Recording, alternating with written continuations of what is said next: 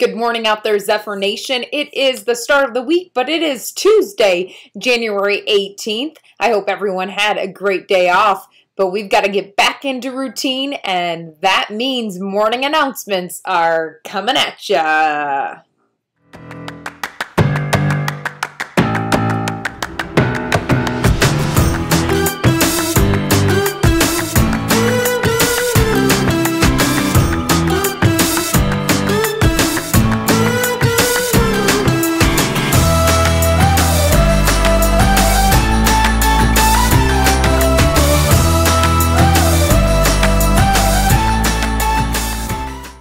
Well, welcome back, Zephyrs. It is Tuesday again, January 18th, and several of you probably enjoyed your extended weekend, but let's not forget the reason we had Monday off was to celebrate, obviously, and honor Martin Luther King Jr., and I think he is such an important role model for our students to really think about that he wanted to, again, create change.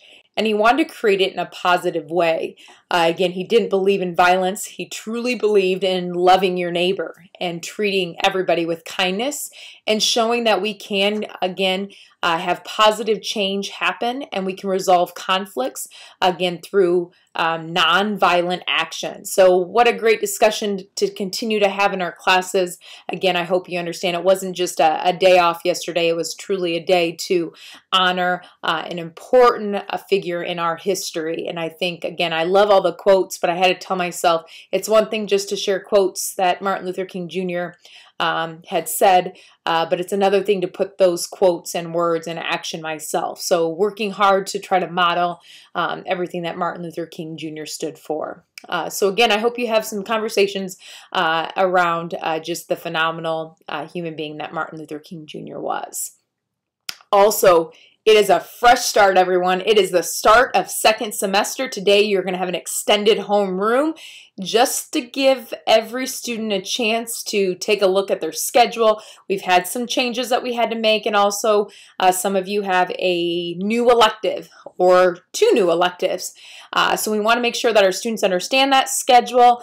And then also you're going to learn about, we are going to add, starting tomorrow, the 19th, so Wednesday, January 19th, we're going to add a little bit of time at the end of the day where you head back to your homeroom. We've recognized just several students are stressed out when they're trying to get to their bus and they have to go all the way back up to their locker. For those students who are following our expectations of no coats and bags in classes. And so what we've done is we really feel that homeroom family is something we want to create here at Lombard Middle School.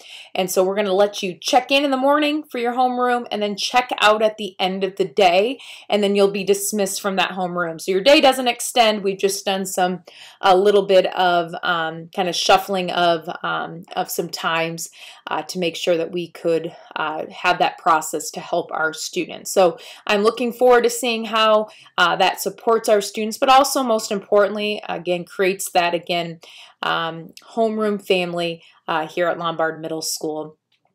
Lombard students, I've been excited looking at our scores on our winter diagnostics for Scantron and Ready Math. I know we have several students that still need to make that test up, but again, we will make sure to celebrate and congratulate those students who have grown from the fall to the winter, and we've had several students actually hit some major growth targets. So we want to make sure that we recognize those students publicly and even individually to make sure that you know how proud we are of you, because it is a challenge during this pandemic to stay focused, to again stay determined, to try to reach your fullest potential. So those that maybe struggled for a semester, whether that be behaviorally, whether that be academically in a certain subject, whether that be just socially, if you struggled, second semester is a great place for a fresh start.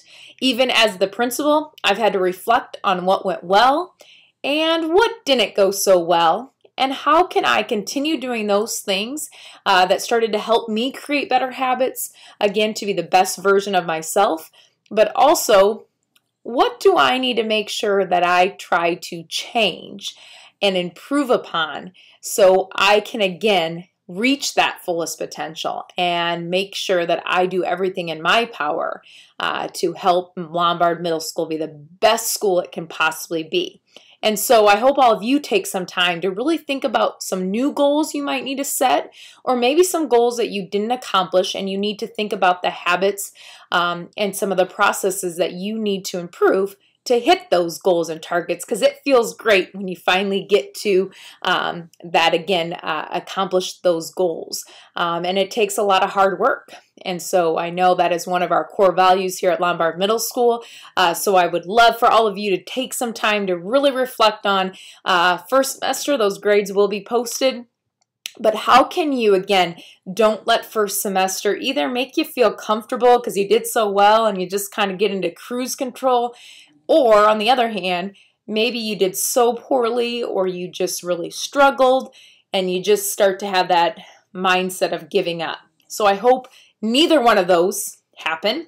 I hope that everybody looks at first semester, whether you did really well or you struggled, and you set some new goals and you find ways to grow no matter what. And so, again, I'm looking forward to continuing to build relationships with our staff and students here. And again, really showing that Zephyr pride and most importantly, showing that kindness and spreading that throughout our building. So I know that you have an extended homeroom today, so I hope you take some time today to, again, celebrate each other and get ready for the second semester. We are going to now celebrate some birthdays here at Lombard Middle School.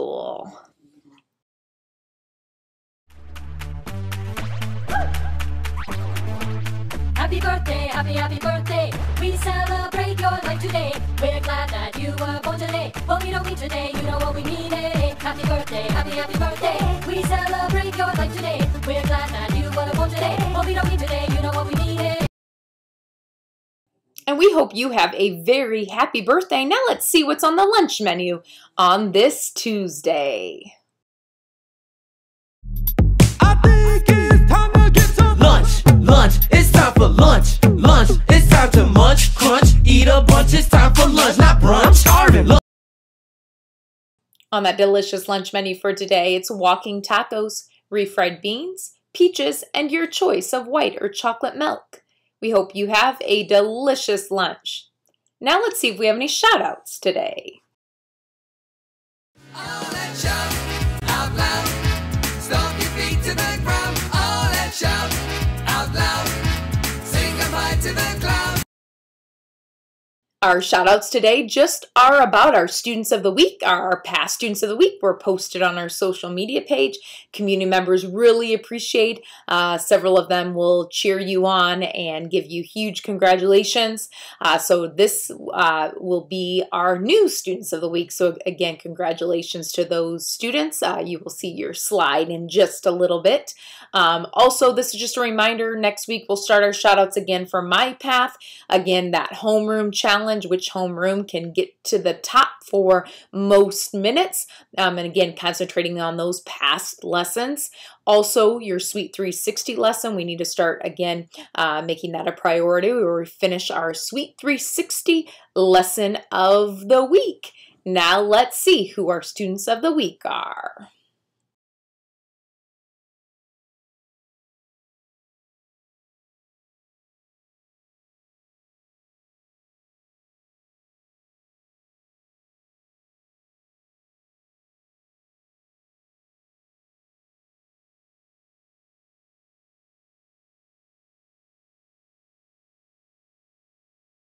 Congratulations to those students. I thought we'd do a little transition here on Teamwork Tuesday to see if we can solve a math riddle.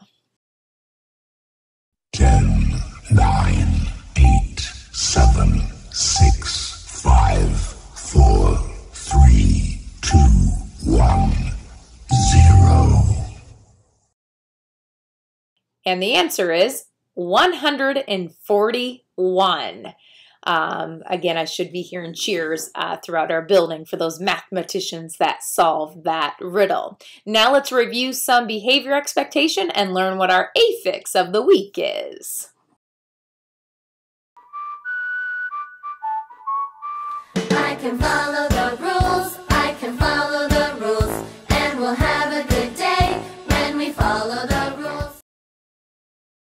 Our behavior expectations of the week. The first one is wearing your mask properly. For those students that receive multiple reminders from your teachers, they have every right to put your name on a list of using our referral form. Our deans will reteach the expectation. Once you've been retaught, your name will go on a list, and if you hit the again where a staff member has to write you up again, you will then have a contact home. After that contact home, it does become a permanent office referral that does go on your record and it goes into the system. Again, we're using a term non-compliance, which means you're not complying to, again, a school rule. Whether you agree with it or not, it is the rule and it is the expectation here at Lombard Middle School. For those students, again, that continue to struggle, you will lose a recess or lunch, or an after-school detention could be earned. I hope our students don't hit that level. Again, making sure you stay disciplined and committed to keeping our school community safe by wearing your mask over your nose and your mouth. And our second one is we're going to focus on a social skill of proper greetings. And I'd like to concentrate first on what are proper greetings when you enter a classroom. So again, it would be student to adult. I really recognized that I was your age once before, and some of the slang and the trends are a little different since I'm much older. But an example would be, and there's probably going to be some chuckles, but when we use terms like bro, that is an acceptable piece that some of you use with your friend and social group, but again, not appropriate to address adults in our building. And it's extremely important to understand that home language, your social group setting language versus a school and professional setting. And even as the adults, we can share with you our sometimes social language is much different than our professional language. And so I really want our students to start to learn the skill of proper greetings. A great place would be to brainstorm what are proper greetings when a student greets an adult. And it's a great time to start because you will have some new teachers and you truly can brighten someone's day with a proper greeting. Our affix or suffix of the week is ER. ER is very similar to ist. It kind of becomes that one who. So a teacher, one who teaches. A writer, one who writes. If you notice, sometimes it's a verb, and then if we want to make that verb a noun, we put an ER on the end. Now I'll be excited to see all the different ER words you can come up with. Again, I challenge you, make sure that it's not just part of the spelling, but it's truly the suffix of that word. I hope everyone has a great start to their second semester as the first semester ended, and I hope everyone again really concentrates on creating great habits because those great habits will help us achieve greatness. Go be great, Zephyrs. Today is a new day, a day I promise to work hard, be kind, show pride, and celebrate who I am. We are Lombard.